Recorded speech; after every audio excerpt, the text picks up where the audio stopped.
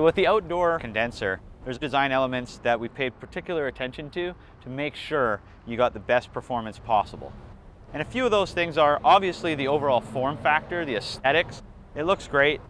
It's so thin because we actually remove the outdoor compressor, which is traditional to most outdoor condensers, and we now have it placed on the indoor air handler. So now mechanics and such, they don't need to be working in the outdoor elements. They can now just be working nicely indoors in a controlled environment. Other parts of the design are the fan swept blade here.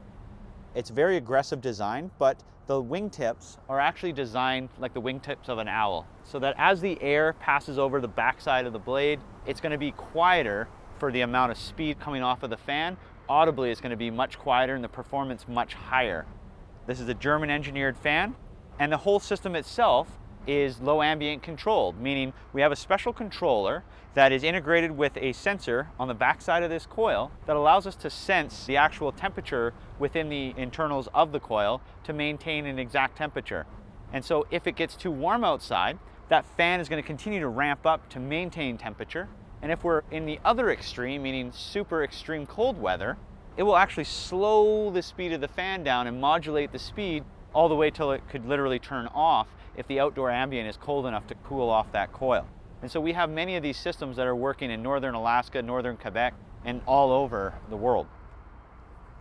Lastly would be the actual coil itself, which is a next generation all aluminum micro channel coil. This allows us to get high performance in a very compact package. And then integrated with our turn and lock fittings, we don't need any power drops to the outdoors. It's getting it through the control wire itself.